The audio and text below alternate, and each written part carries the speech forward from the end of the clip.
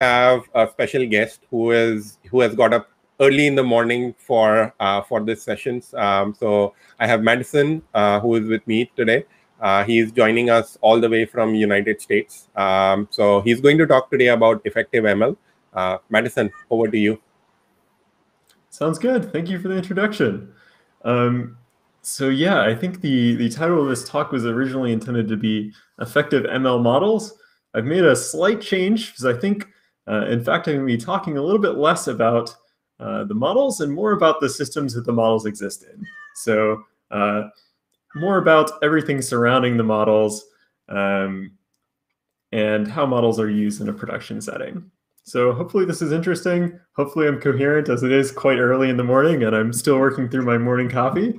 But yeah, I think it should be a good time. So thank you all for coming. I guess as a bit of expectation setting, just to give you some background on, I guess, my training data points, if you will. I like to say that everyone should decide for themselves whether or not my training data will generalize to your problem. So I think it's worth being skeptical of the opinions of someone you're going to listen to. So I was a college dropout from Olin College of Engineering, founded a company with some friends, and was initially on the engineering side of the business.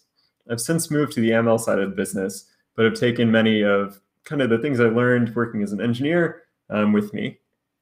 And this is based on largely my personal experiences at Indico. I'm going to focus largely on the people and the communication interface between human and model rather than the models themselves.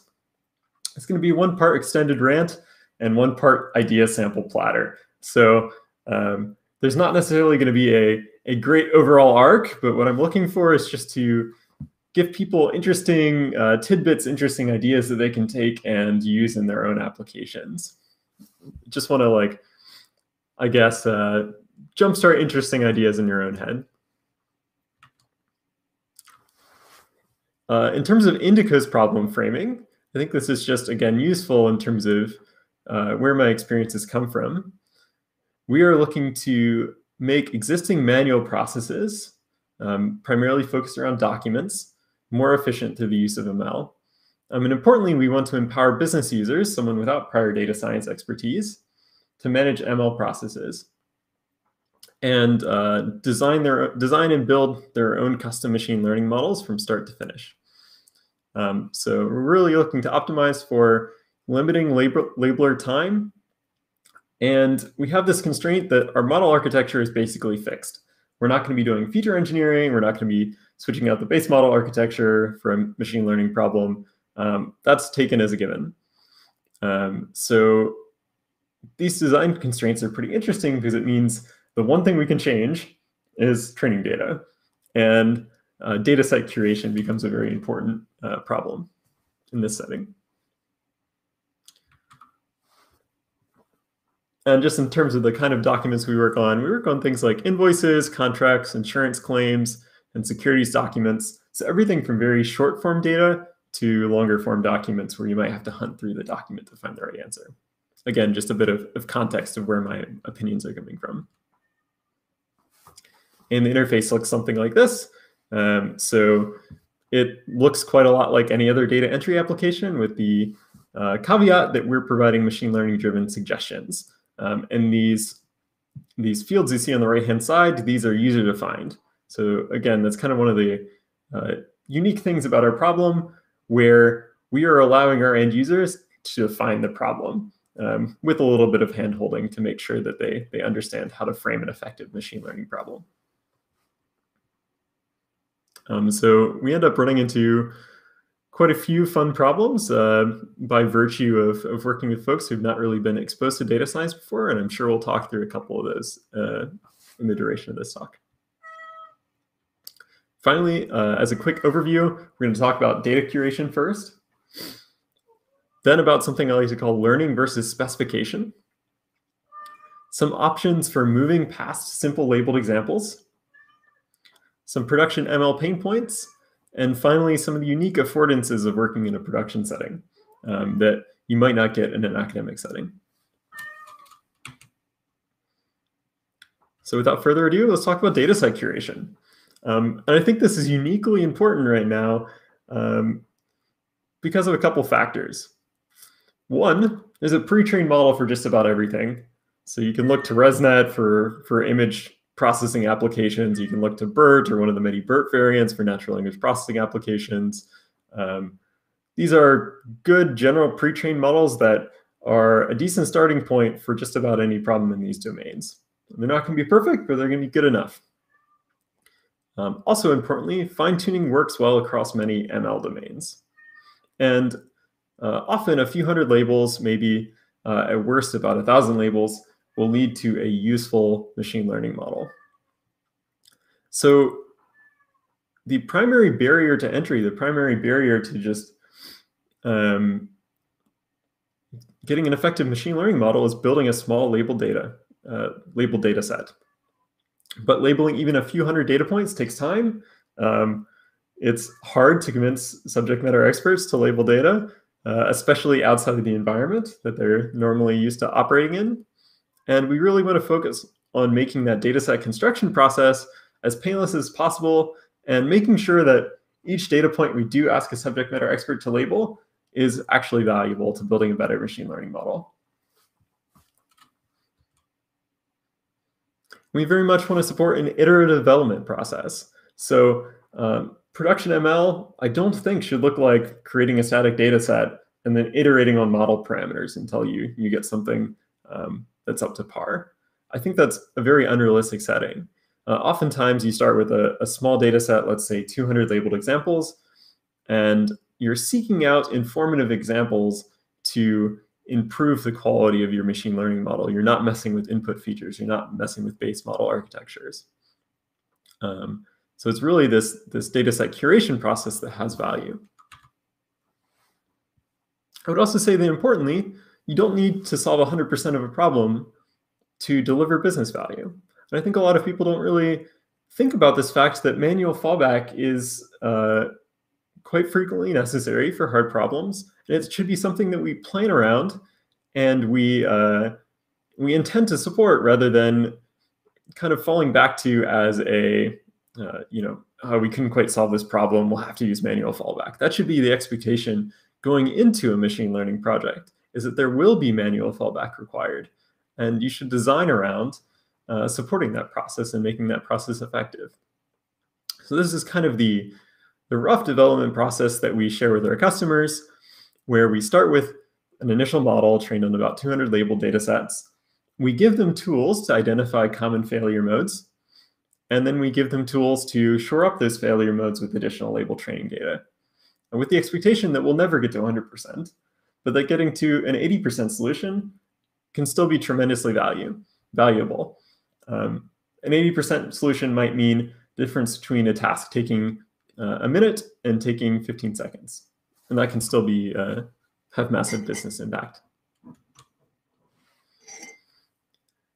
One analogy I like to use is this analogy of a student and a teacher.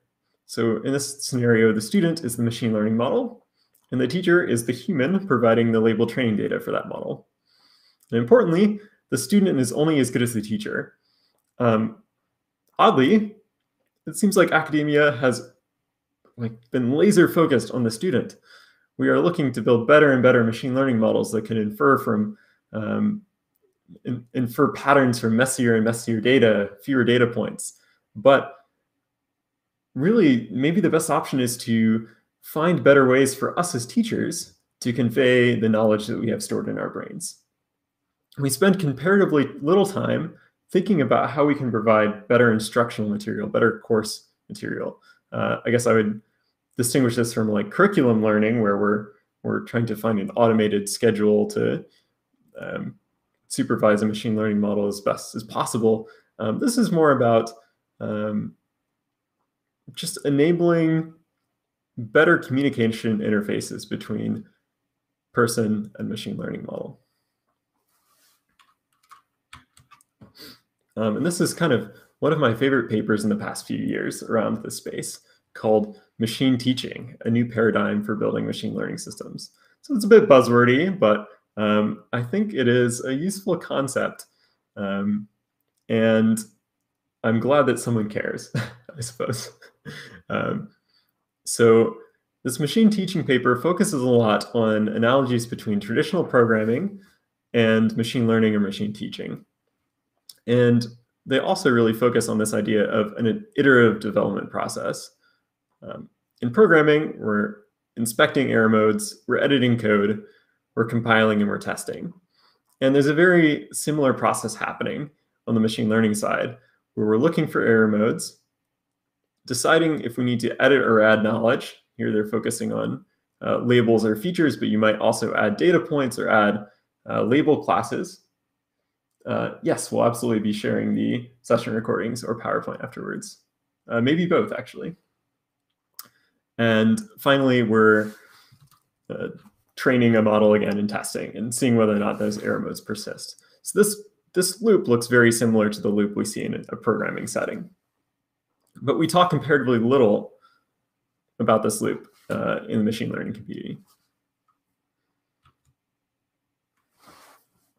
And the core concept here is that this machine teaching research aims at making the teacher more productive at building machine learning models, rather than building machine learning models that are more productive from learning from small amounts of label data.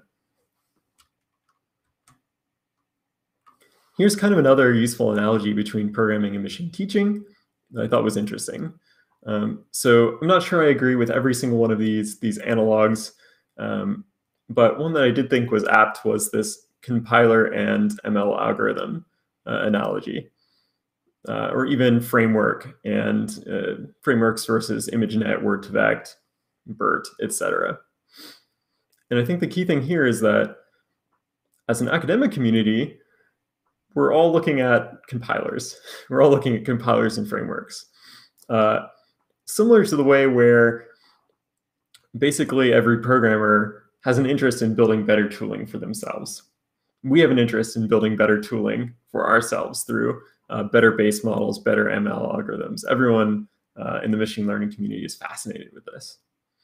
But there's comparatively little time spent on, perhaps it's the boring stuff, but development processes. So on the programming side, this is specs, unit testing, deployment monitoring.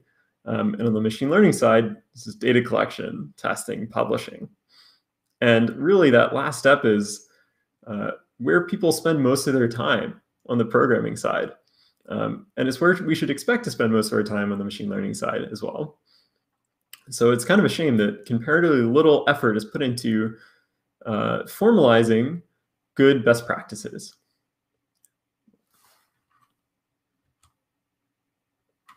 Here's kind of another important point. This is straight from the paper. It is within the ranks of the domain experts where we will find the large population of machine teachers that will increase by orders of magnitude the number of ML models used to solve problems. Very few people are compiler engineers on the software side. Yet we kind of paint this picture of the equivalent of a compiler engineer being the person your organization needs to employ if you want to do machine learning in production.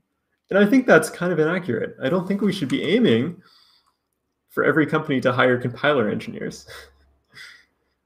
Instead, we should be aiming to enable domain experts to build custom machine learning models effectively. And it looks very different. And the other real benefit here is that there are relatively few machine learning experts who understand theory, who understand machine learning models at a very deep mathematical level. Many more data scientists and analysts, and even more domain experts.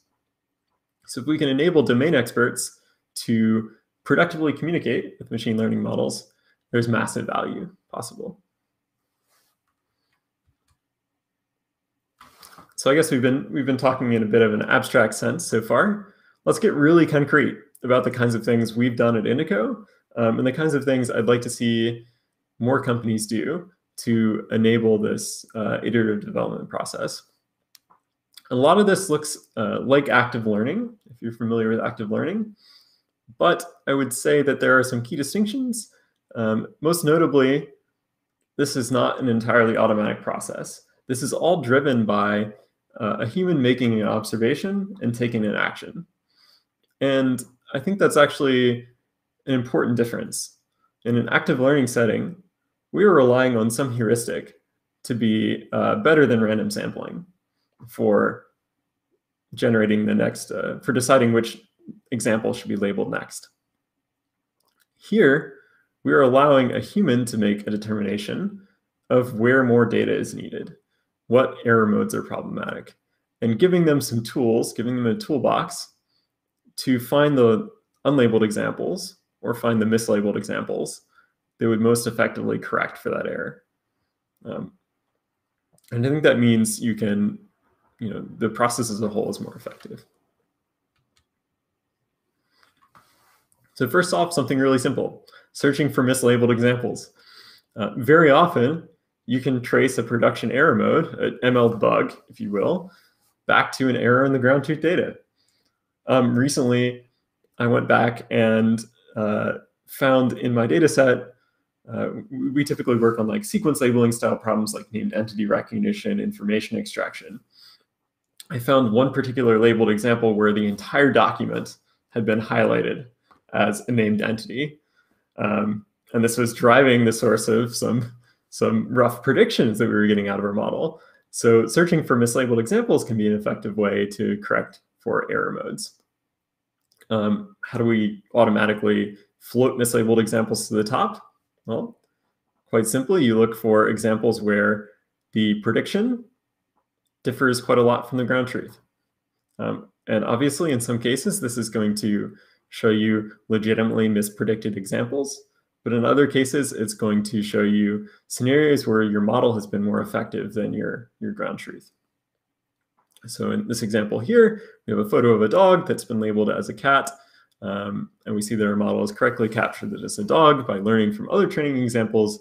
And we know to prioritize going back in and relabeling this example. Another option is seeking out examples your model is uncertain about. So areas where there's a lot of uncertainty, where there's a pretty even spread of probability between classes.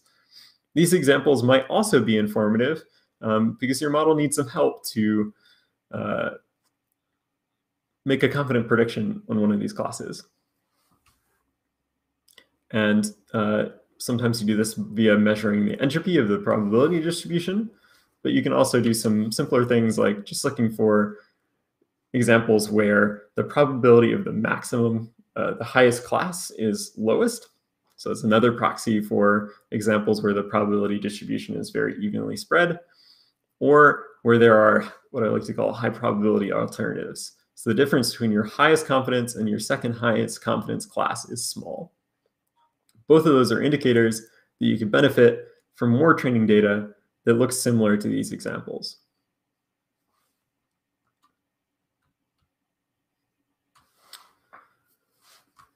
Yeah, and in this case, you can actually directly do this without labels. So we have, in this case, we're not assuming any labeled data. We're just looking at the probability distributions over unlabeled data. So the hope is you have much more unlabeled data than you have labeled data. It's not always true, but it's sometimes true. Another option is using your model to seek out rare classes. So you may only find 5 instances of some class of interest, but you know there are many more present somewhere hidden away in your unlabeled training data. You can actually use your poor quality model to float likely instances of the rare class to the top. And again, it's going to be noisy. By sorting and searching and ranking, we can more easily find other instances of this data. So here I'm just this is intended to represent a distribution. Here we have examples where the class of interest is assigned 0 probability on the left. On the other end, we have instances where that class is assigned 1.0 probability. So as you can see, most items aren't relevant. Most items don't belong to the class of interest, but there's a long tail that might, that you can search through in a relatively efficient way. You can also use metadata to find more informative examples. You might have prior information that some metadata is associated with strange behavior in your data. So one real-world example, we process mortgages for a large company. And some particular counties in the US follow different practices that might be quite different from other counties follow. So just that simple information about the county of origination for that document allows us to pull out examples that might be more beneficial to add to our machine learning models, because we know they're aberrational, because we know they're weird, and we need to handle them well in order to meet some minimum accuracy. You also might have, in like an image processing scenario, simple statistics about how dark or how light or how blurry an image is. You can also leverage these to find more difficult to process than average examples.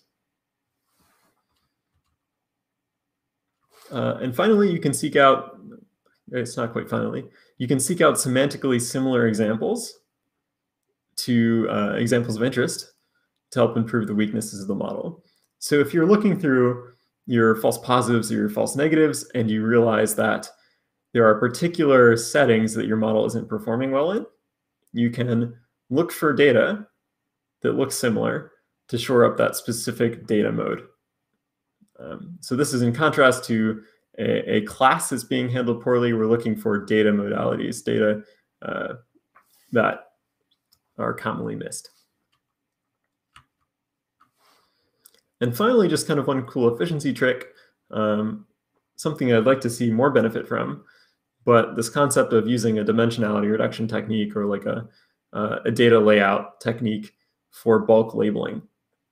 So it might be that your classes of interest are represented well by your vector space that you're working in, like let's say contextual BERT embeddings. And when your model already has some good prior, some features that are picking out these differences well, you might find that your classes of interest separate nicely in some 2D layout, like t-SNE or UMAP. So you can highlight a cluster of examples and very quickly label in bulk just by checking an example as being representative of a class of interest or not, and submit those labels as a chunk. And this might be a little bit cognitively easier than going example by example, because you're looking at a bunch of things that all should be of the same type at once, and you can label more quickly. So I think this is also an underexplored area, just simple visualization, simple tools to make the labeling process more efficient. So yeah, I guess the two ways you can speed up the labeling process are either making labeling each data point faster or by finding more informative data points.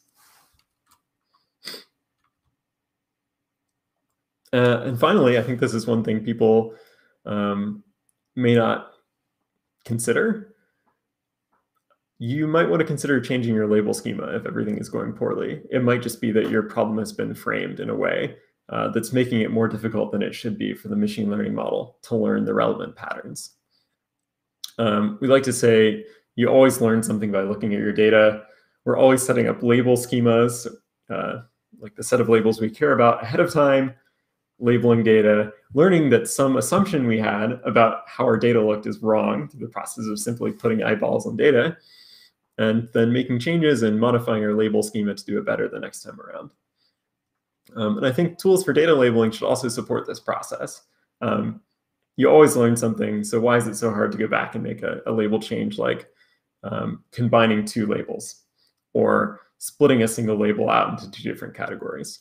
We should build tools to make these kind of corrections more efficient when they come up, because it's not really the exception.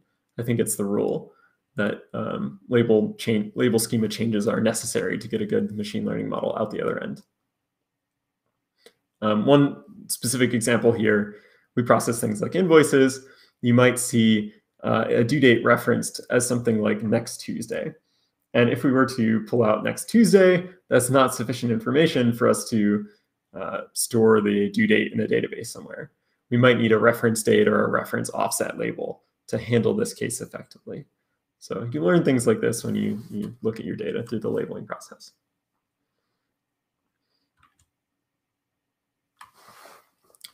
I guess I think I'm going to take a quick break here and turn it over to Andrej Karpathy just for a couple moments.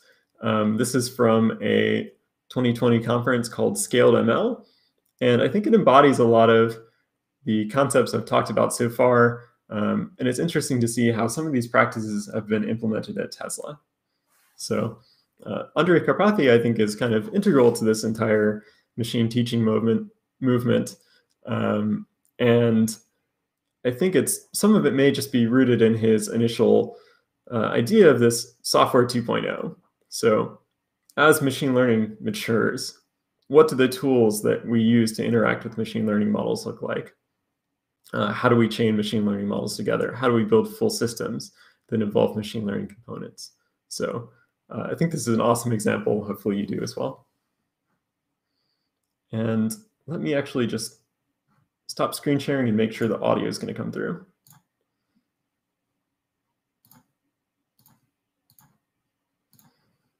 Okay.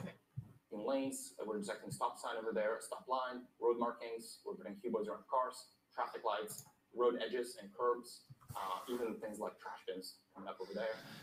Lines that make up the intersection. In a bit, there's lines that create. See, I'm just going to skip ahead.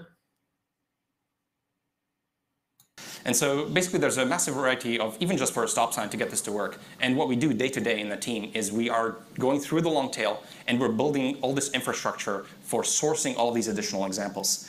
And so I've shown in the Autonomy Day presentation earlier last year the data engine, the process by which we iteratively apply active learning to source examples in cases where the detector is misbehaving, and then we source examples in those, and we label them and incorporate them into part of a training set. So for stop sign detection, as an example, we have a approximate detector for stop signs based on an initial seed set of data, and we run that and deploy that to cars in shadow mode. And then you can detect some kind of a lack of health of that detector at test time. So for example, the stop sign detection is flickering. That could be a source of uncertainty. You can also detect that the neural network is uncertain in a certain Bayesian way, and there's a few ways to model that. You can find instances where you get surprised to see a stop sign, like why didn't you see it when you were a bit further away? You can also source examples when we detect a stop sign, but the map thinks that there should be no stop sign, or vice versa. So sort of a map vision disagreement. So we have lots of different ways of sourcing difficult cases, and then we upload images, and we look through them, we label some of them, and incorporate them into a training set. As an example, we've struggled with these heavily occluded stop signs. We found that the detector was not performing very well when they were heavily occluded. And then we have a mechanism in this data engine process where we can actually train these kinds of detectors offline. So we can train a small detector that detects an occluded stop sign by trees. And then what we do with that detector is that we can beam it down to the fleet, and we can ask the fleet, please apply this detector on top of everything else you're doing. And if this detector scores high, then please send us an image. And then the fleet responds with a somewhat noisy set, but they boost the amount of examples we have of stop signs that are occluded. And maybe 10% of them are actual occluded stop signs that we get from that stream. And this requires no firmware upgrade. This is completely dynamic and can just be done by the team extremely quickly. Is the bread and butter of how we actually get any of these tasks to work. It's just accumulating these large data sets in the full tail of that distribution. So we have tens of thousands of occluded stop signs. The fleet can send us as many as it takes. We have the biggest data set for except right turn on stops. I'm basically certain of that. We again create a detector for this, and then we get a noisy stream from the fleet of cars encountering except right turn on stops, and then we can label that, incorporate into a training set. We have tens of thousands of these. I'm not actually 100% sure how you build out a data set like this without the fleet. So I've talked a lot about.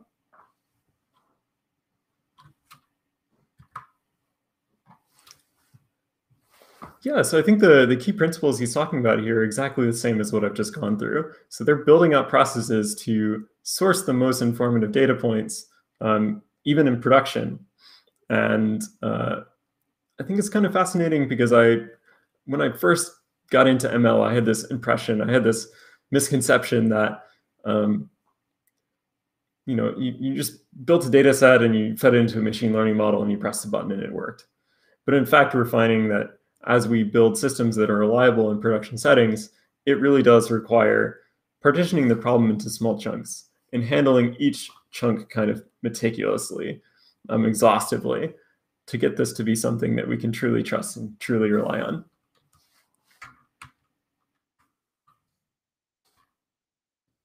I guess that's all I'll talk about dataset curation for now. And I figured I'd talk a little bit about learning and specification. So here is an example to kind of illustrate the specification problem. We have a couple numbers on the left-hand side, and on the right-hand side, we have a target, one hot encoded target. So if you just stare at this for a couple seconds, I'll give you a moment to infer what you think the pattern is. Shouldn't take very long. And probably a lot of you are thinking, okay, yeah, this looks pretty simple. Looks like we're classifying all odd examples as 1, 0 and all even examples as 0, 1. But it's hard to draw inferences, to make inferences from small data sets. And in fact, there are many different patterns that are all equally good descriptors of this small data set. So it might be, yes, these are all odd numbers, but these are also primes. These are also numbers belonging to the set 3, 5, 7. We really don't know because we are only communicating through this one hot label. This one hot label gives us a bit of information per example. I find this kind of mind-blowing. Like this is such a low bandwidth interface to communicate with a machine learning model. Why don't we look for better ways to get more information per unit time out of our labelers? And yeah, so rather than focusing on this problem of how do we efficiently find patterns that explain our data, why don't we focus on this problem of how do we efficiently communicate the task we want solved? Because a machine learning model might find a perfectly valid pattern in this data, but it might not be the pattern we want. And if it seems like this example is kind of contrived, sure, this particular example is contrived, but this happens all the time in practice as well. And it's perhaps even more problematic in a setting where you're, for instance, trying to classify a long document. And many terms happen to co-occur with a given doc type, but only some are causal. And others are artifacts of how you sampled, or artifacts of your training distribution, but not necessarily your production data distribution. This is also related to this clever Hans effect that you might have seen. Clever Hans is one of my favorite examples. Interesting. Is everyone else seeing the slides update or not? Let me try unsharing and resharing.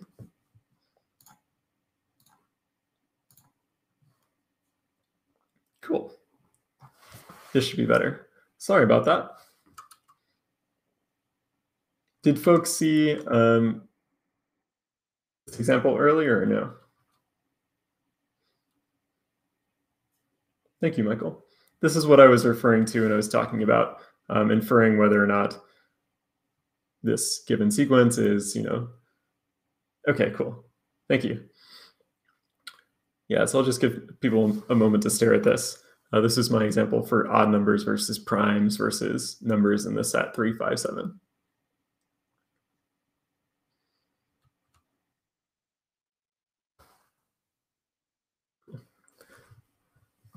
So this is also very related to this clever Hans effect.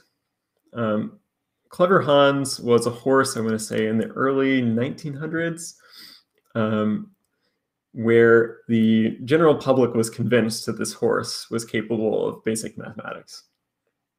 And the horse would be shown simple math problems, let's say single-digit addition, and it would stomp its hoof a certain number of times, and it would stop on the correct number. And the crowd was just blown away. But it turns out, as you might expect, as far as we know, horses are not capable of single-digit addition. And the horse was paying attention to subtle cues from its handler to decide when to stop stomping. And it's not actually known whether or not this was intentional on the part of the handler, or whether the handler was just as blown away and was unintentionally communicating his expectations to the horse without realizing it. So in a similar way, machine learning models often pick up on signals that we don't intend them to. And it can make it seem like a machine learning model is capable or is solving a task that we want it to, where in fact it's relying on some high-level statistics or some other signal that's only correlated with the task of interest, but not actually causal. So if you haven't already, I would really encourage folks to read the Gradient Pub's NLP's Clever Hans Moment Has Arrived. It's an absolutely brilliant read. And it talks about ways in which BERT exhibits this phenomenon. Here's another example of something that we might call a spurious correlation, where the total revenue generated by arcades is strongly correlated with the number of computer science doctorates awarded in the US. This one might actually be causal. But one of the examples used in the Clever Hans article is this paper, Probing Neural Network Comprehension of Natural Language Arguments by Timothy Niven and Hongyu Cao. And it's a paper that came out relatively soon after BERT was first published. And it benchmarks on a relatively unknown data set that the broader NLP community might not care that much about. And their initial result is just that BERT dramatically outperforms the existing alternatives. Most people at this point would say, great, the new tool works. We have a paper, let's publish it. These folks did not.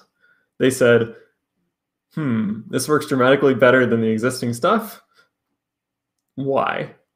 And they spent a fair amount of time looking into reasons why BERT might be significantly outperforming their baseline here. And one of the things they found was that there were many high-level statistics in this data set which were strongly correlated with the result, but not at all causal. So for instance, the presence of the word not in the input determines the correct answer 61% of the time. In 64% of the cases, the input has the word not present. When the word not is present, the correct answer is, I forget which class, but it's a predictor 61% of the time. It's quite strongly correlated with the end output, even though it's just a simple heuristic, like is the word not present or not? And they found many other similar examples of these kinds of spurious correlations in this data set. And one of their conclusions was basically, we need to be very careful about data set design if we're going to accurately measure whether or not new models are actual improvements or whether they're picking up on service level statistics that are actually undesirable present in the training data. And I think at this point in time, we have good evidence that BERT probably is doing more than picking up on just simple surface level statistics of data sets. But there's nothing to enforce that it's doing what we want. BERT is, does not care whether it's solving the problem of interest. It's simply going to try and decrease its loss as much as possible. And if an effective way to decrease that loss is to pick up on this not heuristic, it sure as heck is going to pick up on that not heuristic. It has quite a lot of parameters to implement a not detector.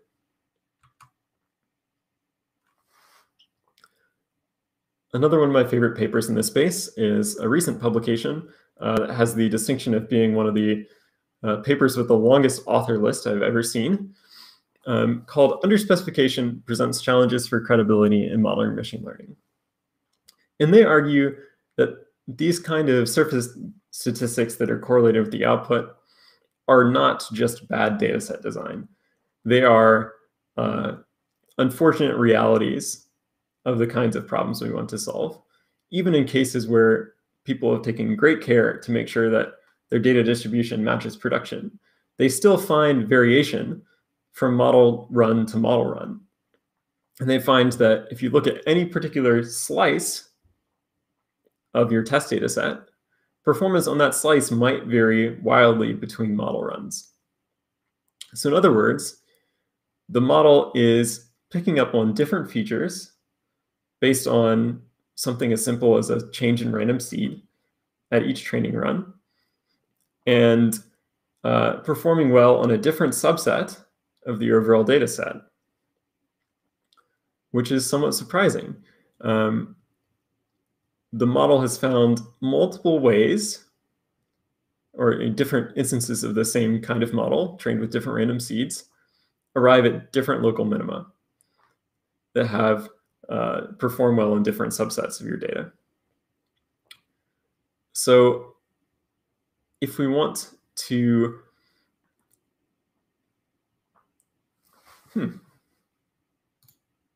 interesting. This time actually I see the slide of interest on my little preview, but I can try unsharing and resharing. When in doubt, turn it off and back on again.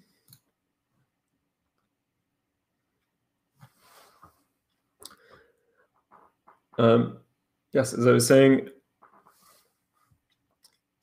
it's interesting that same model architecture with the different random seed can result in a dramatically different subset of data points that are handled well.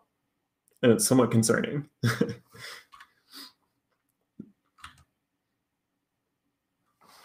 So I wanted to talk a bit about some methods that are beginning to emerge that can help resolve this problem of not having a well-specified task.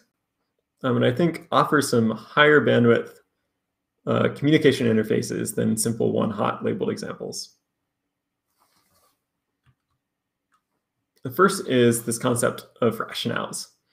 So instead of simply, for a classification task, providing a classification target, we provide a classification target and we provide the reason we made a classification decision. So here's a sentiment analysis task that I'm showing up on the screen. And I've gone ahead and I've highlighted the most important phrases in this example of interest with a green highlight to indicate that these are the positive phrases associated with this example. When we provide a model with supervision like this, obviously we have to change our loss to be able to take into account this additional supervision. But we get an idea of not only what decision was made, but why we made that decision. And I think this is actually, a much higher bandwidth interface between human and machine learning model. And it shows in terms of how quickly we're able to learn to solve the task of interest. So this is from a paper called Combining Unsupervised Pre-training and Annotated Rationales to Improve Low-Shot Text Classification. These are, kind of noisy graphics, but on the left here, the yellow and gray lines represent models trained with rationales, and on the right, the green and gray lines represent rationale models. So as you can see, especially here on the right, incorporating some notion of rationale is incredibly beneficial at low training data volumes, where these problems associated with specification are most problematic, simply because a lot of patterns that hold with a small number of data points might not hold with larger numbers of data points. So if we really want to continue to decrease the amount of labeled data required to solve these problems effectively, we need to focus on increasing our ability to correctly specify the task of interest. Another fascinating approach is from Snorkel. Maybe some of you have used some of Snorkel's open source work. They're now actually also a company in a similar space to Indico. And their key idea is communicating with machine learning models via notions of heuristics. So their big bet is that heuristics are more effective communication interfaces than labeled examples. And instead of just specifying particular labels for particular examples, they want to allow labelers to also specify the basic rules that they use to make a decision. Importantly, these rules are not always effective. They're only effective on some subset of the data, but they are predictive in some small region of trust. So the way Snorkel works is you have a few labeling functions. You learn to model the scenarios where those labeling functions are effective. And then finally, you soft label. You use this generative model to label many unlabeled instances using a notion of where each heuristic is reliable. and train a discriminative model on a much larger data set. So this is a way to translate simple heuristics into large amounts of weakly labeled data that you can use as supervision. I think this is a really fascinating idea that warrants more exploration. Maybe my favorite example of better methods for specifying tasks is this concept of pattern exploiting training by Tim Oshik. If you are not familiar with Tim Oshik, I would really recommend following the line of research he's working on. I forget which university he's at, but he's a current PhD candidate, and I just think the stuff he's doing is fascinating. In particular, he's looking at using templates in conjunction with language models to turn, I guess, discriminative tasks into a framing where we can better make use of generative language models. So in this case, we have on the right how typical fine-tuning might work. We have some labeled examples, and we're going to produce a prediction of how likely we think this is a positive sentiment versus a negative sentiment. Here on the left, we have an instance of pattern exploiting training. So our input here is best pizza ever. On top of that input, we append this little template, this little pattern. It was blank, period. And we feed this into BERT, and we look at the relative probabilities of the term great and the term bad. And we find that the term great is assigned a much higher probability than the term bad. The load is much larger.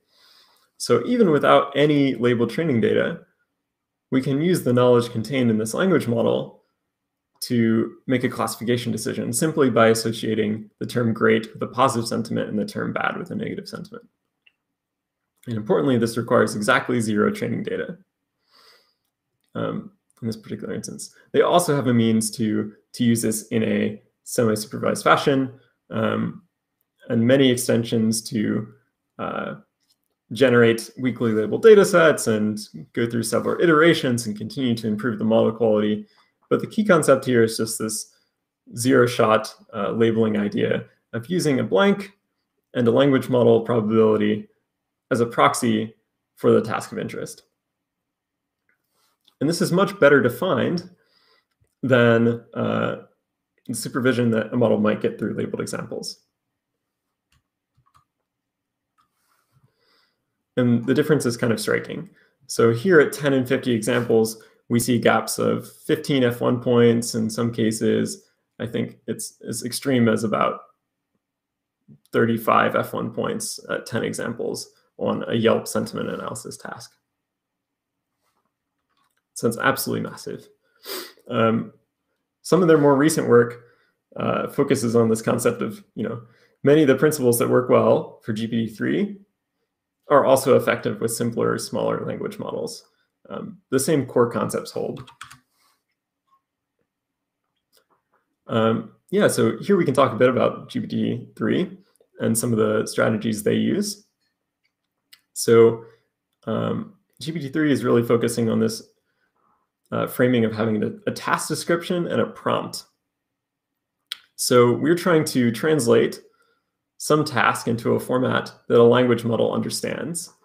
And purely by generating potential candidate outputs, we're solving the task of interest. So here, without any labeled training data, simply by looking at what terms the model generates, we're able to solve this translation task with some efficacy. This is far from perfect, but it's also not entirely garbage. They also extend this to a scenario where you have a task description and a few examples, and the model's learning to follow the format shown in previous lines to continue with an example we don't have a label for. So the task of the human in the system becomes to find good prompts, find good task descriptions that lead to good behavior when supplied unlabeled examples. So people are starting to think about this idea of prompt engineering, which might be manual, might be learned by a machine learning model, but how do we most accurately specify the task of interest to a machine learning model, in particular a language model, through natural language?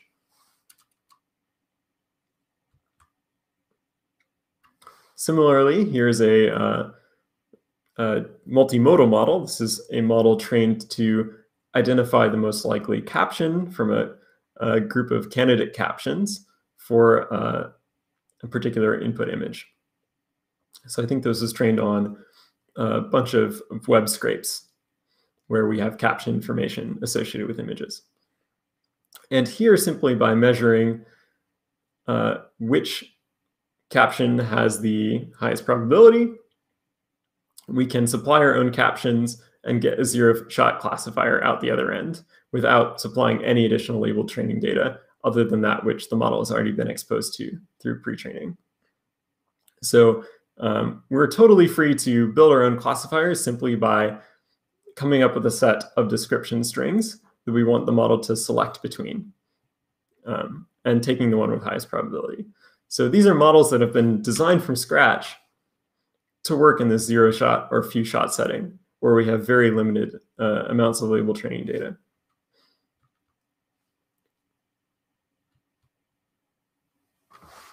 We'll take a break from talking about specification and talk a bit about ML pain points.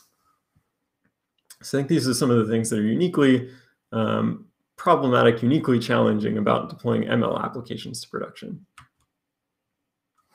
And a fair amount of this is based on the paper Machine Learning, the High Interest Credit Card of Technical Debt. This is not a very new paper. This is a paper that came out in 2014, but the concepts that this paper mentions are still incredibly relevant. The first concept they bring up is this idea of boundary erosion. So in software, we talk about boundary objects. We talk about the interfaces between different pieces of a system. And good boundaries are well-defined. One piece of software knows exactly what another piece of software is going to output. It knows the ways in which that little piece of information can vary. It knows what's valid, it knows what's invalid. Machine learning is a bit different because we don't really have a great way to separate what is a quirk of the data from something which is actually an invariant. And the argument this paper makes is this is one of the factors that really contributes to machine learning systems being hard to deploy, hard to use in production. It's the simple fact that it's hard to draw hard assertions about what outputs of machine learning systems can and cannot be. And there's always a possibility that we're going to get some undefined behavior, and we have to account for that. And one of the side effects of this is that downstream systems which consume the outputs of machine learning models have many of the same problems that the machine learning models themselves have. Those downstream systems, it's hard to write code for if we can't make hard assertions about the inputs we're receiving. The second problem is this of entanglement. In other words, changing anything changes everything. So you see this both in modifying the input features of a machine learning model. You might have features that are codependent or correlated. You also see this when you're chaining models together, where the distribution of previous models impacts the behavior of downstream models. And having an upstream model's distribution change has downstream effects. So it's desirable to want to break up machine learning problems into nice, easy to understand, easy to build components. But doing this in practice is actually quite hard, because if you make a change to a model upstream, it's going to have impact on downstream models. You might find that a downstream model is actually correcting for some error mode of an upstream model. And in fixing that error mode of the upstream model, your downstream model is now underperforming because it's no longer receiving the same distribution of data that it was before. So we run into this problematic scenario where making any changes upstream requires propagating those changes all the way downstream. especially when you're doing something like, let's say, this upstream classification model decides whether something is a possible instance of fraud or not a possible instance of fraud. And we make some change, and it means that more texts are being identified as fraud or spam. And we start feeding those to this key information extraction model, for instance, downstream, and it simply doesn't know what to do with them because it hasn't seen them before.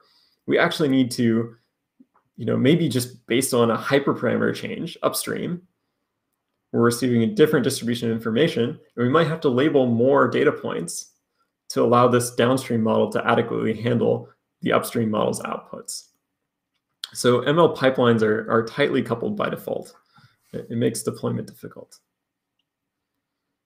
And it makes management over time difficult. We also have this issue of distribution shift or data drift. So this is similar to a diagram we show our customers about what their performance expectation should be in deploying machine learning models to production. So, transfer learning enables us to get up to speed pretty quickly. The fact that we're using pre-trained models means that small amounts of labeled data allow us to get to a reasonable point. But we almost always see performance drop in production deployment. And the reason is often our customers don't have a good way of getting us a representative sample of the data they're seeing in production. It's surprisingly hard. My mind is blown by how hard it is to get a random sample of data from production. We almost always see that our samples weren't perfectly representative of production data streams. See this initial drop. Then through some of the tools we discussed earlier, we have this iterative development process where we're correcting for failure modes we observe, making model changes, and seeing improvements. We also have this effect that your initial data set is never going to be representative of how your data set might change over time. So data drifts, it wanders, and we need to adjust, be making kind of continuous adjustments as your incoming data stream changes. So quickly, this is an example from Scale AI. This is an example of this production distribution shift. One Scale customer, for example, found that their vehicle recognition algorithm didn't perform well in certain environments. It turned out that the model was trained on a dataset where vehicles are mostly in the bottom of the image, so the model associated bottom of the image with likelihood of being a car. First of all, that's concerning because presumably this is a driverless car company. And this seems like a pretty fundamental problem. But secondly, it's not surprising. Things like this happen all the time where maybe pre-processing operations that were applied to create a data set are not applied in production. Or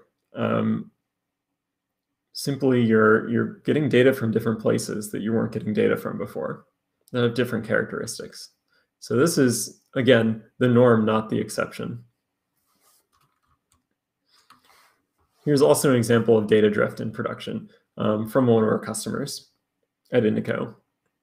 So one of Indico's responsibilities is to detect overfull dumpsters for a waste pickup company.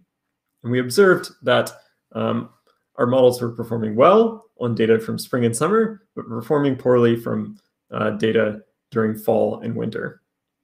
And we're kind of curious what accounted for this performance gap. When it turns out, this was obstruction from snow and leaves. So there were leaves in our images, there was snow in our images that prevented us from being able to accurately classify whether or not a dumpster was ever full. This is something you might not think about when you sample data from the past 3 months or something, that there's seasonality in your data, and different months have different characteristics that need to be accounted for in your data set.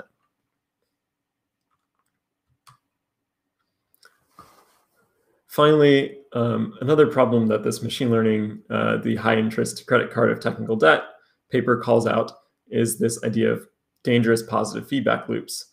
So this is actually an example I'm using straight from Weapons of Math Destruction, How Big Data Increases Inequality and Threatens Democracy. This is a book by Kathy O'Neill. And it's this predictive policing example where police patrol perhaps predominantly black areas. Historic data gets used for predictive policing. The model recommends patrolling the same areas that have always been patrolled because that's where arrests are being made. And more patrolling in those areas means more arrests are made. And we get this vicious cycle where the model is just reinforcing existing biases. This is one thing I worry about a lot, is that machine learning models provide or cause a certain kind of inertia where the data we produce today is going to be persisted, or it's going to be persisted through the predictions of machine learning models trained on that data. So even if our social norms, our cultural norms update, it might take a while if much of our life is determined by machine learning models, because they're going to continue to represent those existing biases unless action is taken to change the input data. So just another thing to be concerned with when deploying models to production. And finally, our last section, production deployment and beyond. This is a bit more optimistic. So what are the unique affordances that production machine learning provides us with?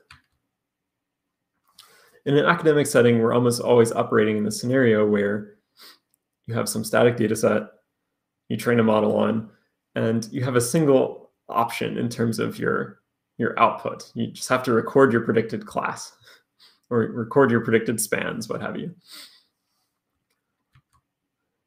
In practice, we have many more options available to us.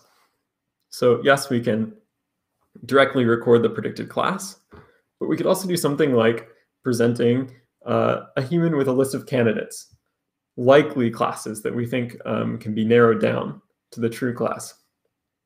We could fully fall back to a human if we decide that, our model looks very uncertain. We're producing very low probabilities on this particular example. We don't trust ourselves to be able to produce the right answer.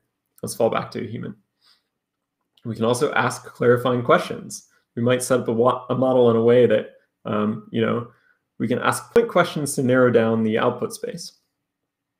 And we can also say, we simply don't care about this input. Maybe this image is too blurry to be processed. Maybe it's too dark. Maybe it's too backlit. We can't be expected to handle it for some reason. The data quality is just not high enough. So there are many more options presented to us rather than just recording the highest probability class. And importantly, we really don't necessarily care that much about accuracy. There are often better metrics to monitor than accuracy or than F1 precision recall. Metrics that are more aligned with how our stakeholders actually measure value. So one thing we're moving towards at Indico is measuring time on task in these data entry tasks, rather than metrics on the quality of each individual field, because time on task translates directly to business value. You can do some basic math and turn time on task into a dollar figure. The same is not true of F1 scores per class. ML should also be focusing on accuracy as well. And in combination with time on task, we're monitoring overall accuracy metrics, but I think I think both are required. And the thing that accuracy doesn't give us in a human-in-the-loop setting is a measure of how an accurate machine learning model actually translates to business value. I think it's like a minimum requirement rather than the thing to optimize for. Secondly, I guess we can talk a bit about interpretability. So in some settings, people talk about interpretability as kind of the path through a network to arrive at a decision. We're looking for like this node, this activation, activating highly, or something along those lines. But this is actually pretty far from what we should care about, I would argue. We don't particularly need to know exactly how a model makes a decision. in order to be able to trust the model's outputs. So I think explainable AI is less necessary than trustworthy AI. As humans, we totally trust people in our lives. We may not necessarily understand the decision-making process, but their track record is enough to build our confidence in that person. We don't necessarily need to understand their decision-making process. It helps, but it's not strictly necessary. So rather than focusing on building explainable AI, why don't we decide to be more happy with black boxes? Decide that not every prediction, not every task we want to solve can easily be broken down into, some causal graph, and just decide that if we can measure, we can establish trust in a machine learning system. I think this is harkening back to the earlier slide. So this is not necessarily accuracy, precision, recall, F1, IOU. It's necessarily tied to a business outcome. So looking for things that are more like time to enter data. And actually, instead of accuracy or precision or recall here, we do want to measure that the outputs are of sufficiently high quality, but we might do that by recording the number of edits necessary to get to the actual ground truth we'd like, rather than measuring something like accuracy or precision or recall. Edits necessary is something that translates more directly to business value. And I think it's important also to learn to speak the language of domain experts. The number of times I've had to explain precision or recall or F1 scores or false positives or false negatives to domain experts is like innumerable at this point in time. And very rarely is it effective. I've had a lot more success with learning the things that our domain experts care about and translating our metrics into something that they're familiar with. So I'll close by talking about a ACL 2020 best paper called Beyond Accuracy Behavioral Testing of NLP Models with Checklist. And similar to the assertion I just made, if we need to establish trust in a machine learning model, how do we really establish trust? And I would argue that we need more than a simple test split to build this trust. And they would agree. So what they've given us, again, they've used this traditional programming analogy, and they've looked for analogs for practices in software engineering and translated them to the machine learning domain. So for instance, one common pattern is a unit test. We're testing that some basic functionality is present. They call this a minimum functionality test. So here they've defined the simple sentence template, negation, positive verb, the thing. They have some just basic dictionaries to select from for each of these terms in this sentence, and prior knowledge about what they should expect the outcome to be. So in this case, because we're negating a positive verb, we're always going to expect the outcome to be negative. This is going to hold generally true. We can generate many examples that look like this that are all quite simple. And they found that this particular model failed in 76% of cases. So this is one way we might test the minimum functionality of a model. This is good because it's kind of a measure of generalization. These examples don't necessarily have the exact same characteristics of the data in our training set, but they're incredibly simple examples. We would expect a model that is reliable on our training data to also function on examples this simple. And if they don't, we should be a bit concerned. We should be worried that maybe the instances we're going to apply this model to, it won't be effective in.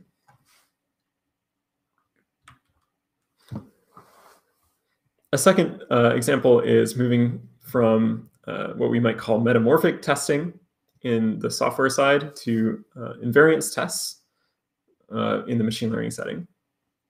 So metamorphic testing is all about testing attributes of objects. Invariance tests are modifying attributes of an input example and asserting that modifying, I guess, irrelevant details doesn't change the actual outcome. So in this case, we're changing the destination city for a flight. And you'd expect that changing the destination city for a flight does not significantly change the sentiment of your example. Changing this city is a relatively trivial operation to run because we can use lexicons to find instances of particular cities in our input text and to convert them to other cities. So it's very easy to generate data that looks like this. And we can make a strong assertion that this should not realistically change the sentiment of the example. But even here, we see that this trivial change causes failure in about 20% of cases. So that's a pretty, that's the kind of measure of model health that we might want to monitor if we really are to build trust in our machine learning models. So this means we're looking at a random sample of our training data set, yes, but we're also looking at critical slices. We're looking at subsets by time, subsets by attributes, looking at more detailed splits of our data set than simply a random sample of our training data or our data set. One final test they suggest is this directional expectation test, also an instance of metamorphic testing, where we expect if we add more negative terminology, we should not increase the sentiment of a sentence. So tacking on these negative phrases at the end of a negative example should not make them more positive. And if it does, we should be concerned. So here they also found that their example model failed this simple test in about 34% of cases.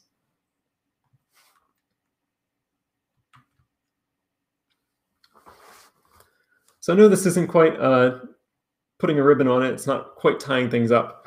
But hopefully the idea sample platter was interesting. Hopefully you got a couple papers to follow up on, a couple ideas that you might be able to implement in production. And yeah, I guess my goal is just to jar some interesting thoughts loose in people's brains. So would welcome any questions folks have. Happy to talk more in detail about any particular element of the presentation.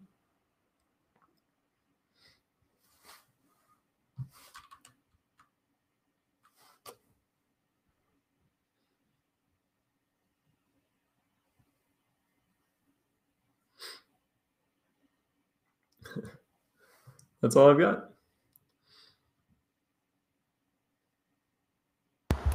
Hey, Madison, thanks for taking time. I think this was one of the most comprehensive end-to-end ML, how to build ML systems, also grounded in a lot of theoretical work. So thanks for taking time to do that. I'll open the floor for any questions. I mean, there are quite a few I have, so I will let the audience pick one and then go from there. So there's one that's come up.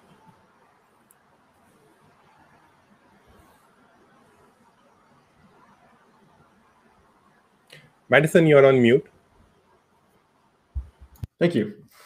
Yes, so we actually considered Airflow at Indico. We ended up building our own internal system, but I did a brief look at Airflow 2.0 recently, and I really liked the direction it's gone. So if I were doing this again from scratch, I would probably go with Airflow.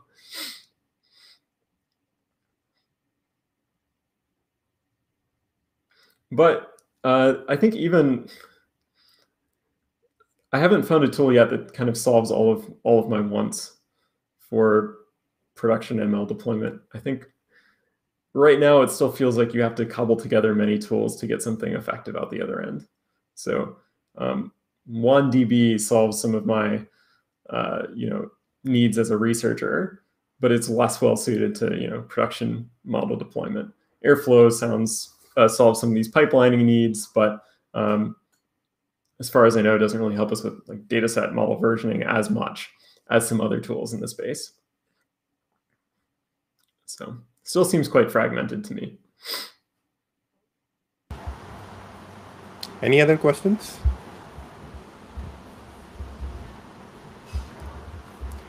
Madison, early in the session, you had essentially talked about noisy data and challenges with labeling. And I've been kind of following Snorkel and Google on a lot of their work. I don't think their papers really went mainstream in there, but lot of those them talked about is like, hey, just kind of they bridge the gap between explainability and kind of finding the data points, one that add to a lot of noise, so essentially you can remove them, and the other ones they talked about is, hey, which are the samples that are really contributing positively to the model as well. So what are your thoughts on that? Because I have mixed success with both of them, both in practice and participating in some of the Kaggle competitions.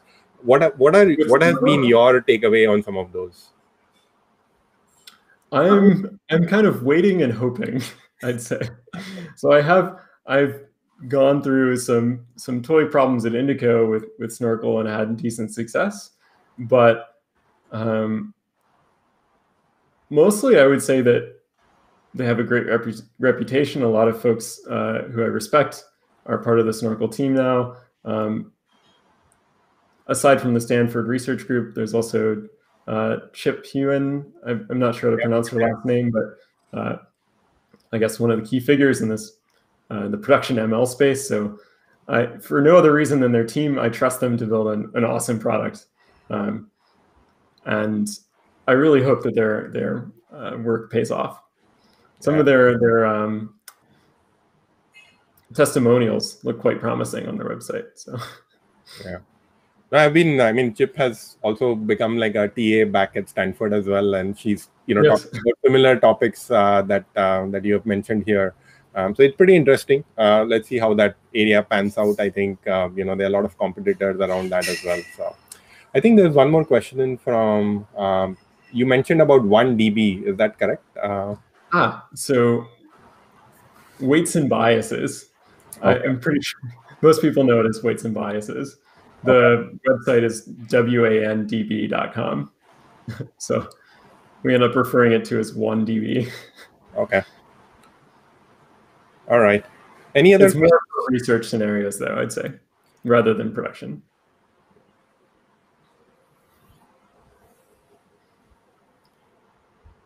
All right. If there are no more questions, then I would let Madison go. I guess it's pretty early in the morning for you. So I really appreciate you spending time. Thanks for taking time and making space. Of course. Thanks for inviting me. Yeah, I might go back to sleep, in all honesty. Absolutely. All right. Thanks, man. Take it easy. Have a good one.